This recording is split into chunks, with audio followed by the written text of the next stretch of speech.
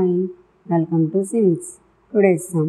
A period of 4 hours 30 minutes. What percent of a day? So let's see the solution. A complete day, that is 24 hours, is 100%. You say 100% is 24 hours.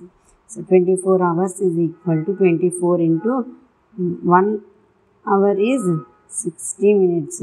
So 24 hours into 60 minutes, that implies 1440 minutes. So 1440 in again how much? This is 4 hours minutes. So here extra 30 minutes. So 30 minutes is equal to 270 minutes. 270 minutes. So 1440 minutes is equal to 100% of the day. 100% of the day. That is, and next you to find 270 minutes is equal to how much?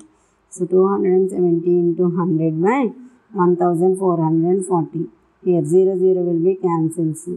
And 3 4s are 12, 3 6s are 24. And again 3 90s are 270. And again 2 2s are 2 3s are and 2 45s are. So again 23 is equal to 450 by 23. So this one cancels, that you find 18.75%. 18.75%. So 4 hours and 30 minutes is 18.75% of the day.